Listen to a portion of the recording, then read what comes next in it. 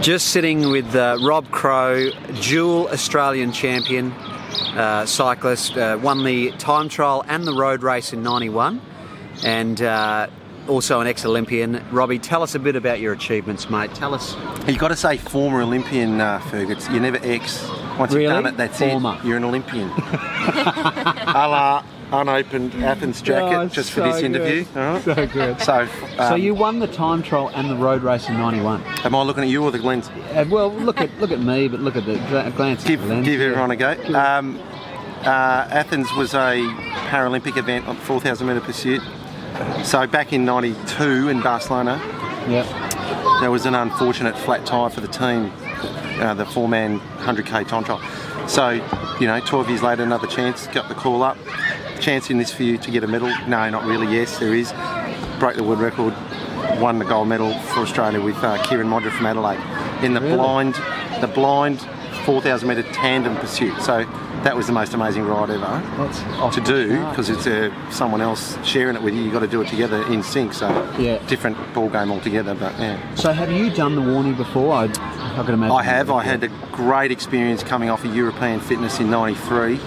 I captained the VIS team then with Dave McKenzie. Unfortunately, I was the only one left out of the VIS with 10k to go, and I ended up fighting off 4 or 5 JCO, the original JCO Pro team with Dean Woods at the head of it, and he ran off in the last 4Ks. He was a great 4,000 metre rider himself, and I botched that and chased him and missed catching him on the finish line and came second. So I got a second in the Warrnambool in '93. Now my mistake was thinking I could just turn up again 10 years later and try and ride it with less training. It takes a lot of training. So, and I didn't come top 10 ever again. So right. And so that was when they were doing it as a handicap. Correct. It used to run as probably just over 1 hour between the limit riders and the scratch group, and it left from city centre sort of casino in Melbourne. It was about 270 k's, and it was I think that year it was the record fast as a tailwind, very hard to catch the front markers, and the scratch guys got the time. So Dean Woods would have won the time, but I don't think that he actually won the race. I think we possibly didn't catch everyone that year. Yep. So a tailwind, it's harder to catch the limit riders in a handicap. So you want a headwind, it slows everybody down, and of course the fitter riders are more advantaged by that. Yeah, right. So we were disappointed at the time. Yeah. Can't remember the actual spec. And so it was 295 back in those days? 295? Oh, no, I think it got a bit longer. They took a different route through the back of Werribee and through parts of Geelong that made it get up around 300. Yep. But I don't think it was over 280 the year we rode it, no. Yep. It was very fast. It was like 80 k's an hour going down to Geelong. Tailwind. Yeah. 50 or 60 scratch riders. There's some fantastic photos in the newspapers about this that you could look back at. I could probably send one to you if you'd like. Yeah. Looking down on the overpasses on the freeway at the scratch bunch coming through in one single gigantic echelon working 70 k's an hour. 70 to 80 k's. I looked down a couple of times, 80 k's an hour on some of the nice big rollers are there on the run into Geelong. Yeah. Fantastic. And you had to be very careful that because of the work of a handicap, everyone's working because you want to catch everyone, so you can't afford to botch up your eating and your drinking pattern. It's every 15-20 minutes it's sipping, nibbling. I had food stuffed up my sleeves and my jumper so I didn't have to reach too much all the time, going through 4 or 5 bites of a bar, next bar under the sleeve, next 50 k's ready to go, sort of thing like that. Yep. 7 times I reckon in '93 I wanted to get off. I reckon it was 7 times, and the team car would come up sometimes and to support during the race, and I'm like, I want to get in. No, you're not getting in. You're not getting in. You're halfway. You're looking good. I'm like, I want to get in. No, keep going. See you later.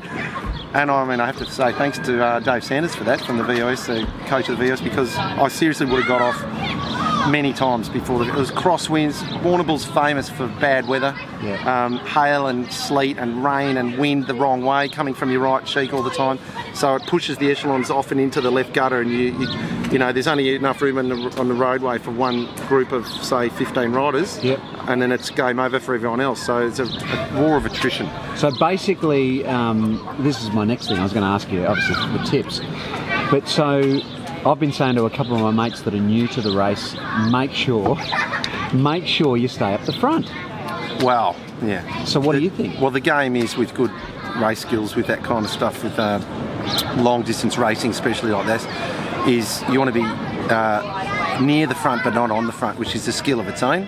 Yep. Mixing with the front arrowhead guys, doing a turn to earn your spot there. It's a bit of a right thing. Once you, especially if you get in there early in the day, people get to know that you're part of the front end group, and you sort of almost have a, you've got a ticket here. Yep. So you don't do no work, but you try not to do too much, and that's a difficult little game because you want to keep the motor running all the time, be part of the front end, but not cook yourself because it's a long day. So again, drinking and eating all the time as a little habit is good.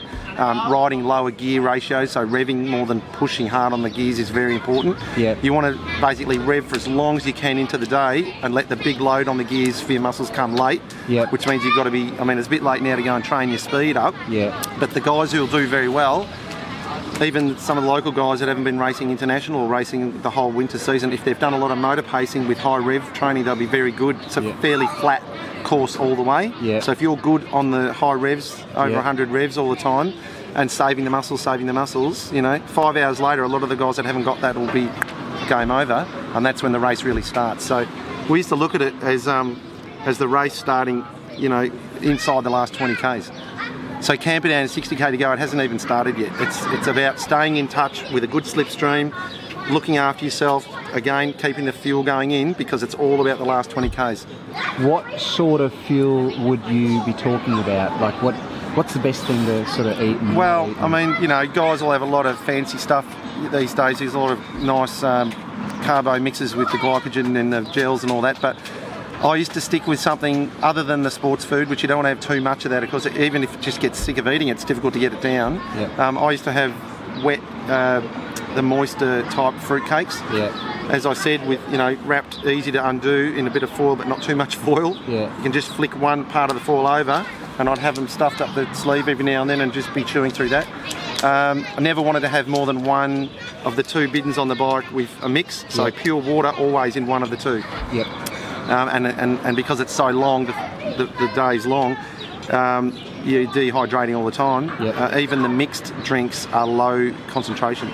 You want massive amount of water going through. And what can happen is you basically get sick. People get sick if they take too much electrolyte on board. Well, the worst version of what's going on there is you're dehydrating from the inside out. The concentrated stuff's going in through gels, food, and mixtures of drink, and your body's trying to process that. And if you haven't got enough water in the mixture that's going in your stomach, you know where the water's going to come from to process and digest that. It's coming from the cells in the body.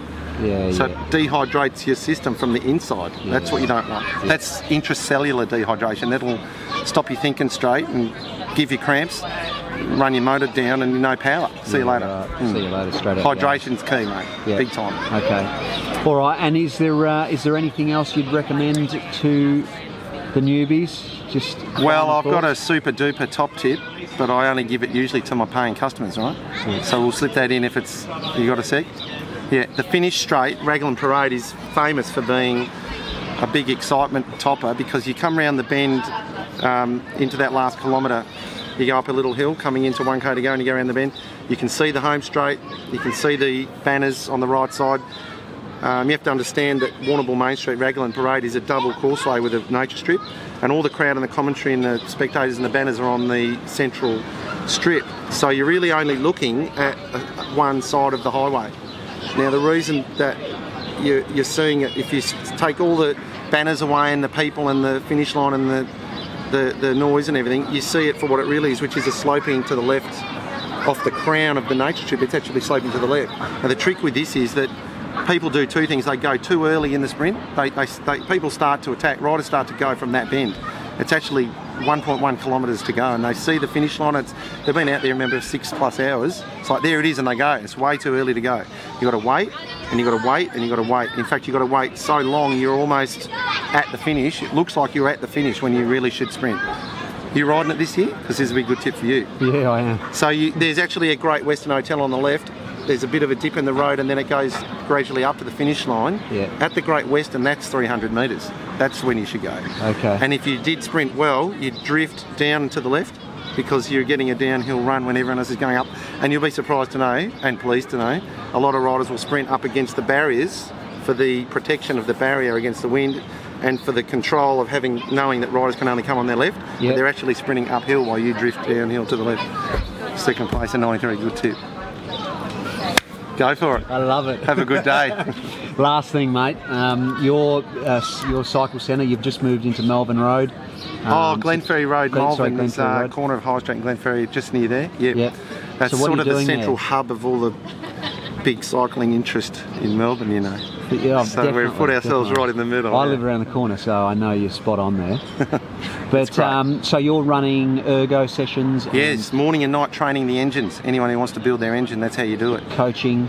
Well, it is really. You're learning with a group of people and an instructor, and plasma screen design training exercises, and using a special bike with a fixed wheel wind fan drive, so it's making the muscles work properly through the whole circular pedal stroke, and properly warming up. Very well structured sessions, so they bring the motors right up into the top level outputs and then do the hard work in the last 15 minutes. Right. They get up to an hour and a half per session training done. Yeah. Very high quality, rich with training structure and learning all the time while you're there. Yeah, great. Okay. Awesome, man. Thanks for your time. Luke. Good on Cheers, you, mate. Good on you guys. So just interviewed Robbie Crowe. Hanny was there as well, mate. Awesome interview. Absolutely loved it. What'd you think, Han? It was awesome. You love Crowe? Yeah. Yeah, I think Robbie Crowe's Hannah's new personal favourite. But yeah, good interview. So good luck, guys. We'll good luck for the Melbourne and Warrnambool. We will. I'll show you a couple of things that you should and shouldn't do for the race, and just with feeds and stuff, and just a couple of my personal tips, and good luck from there.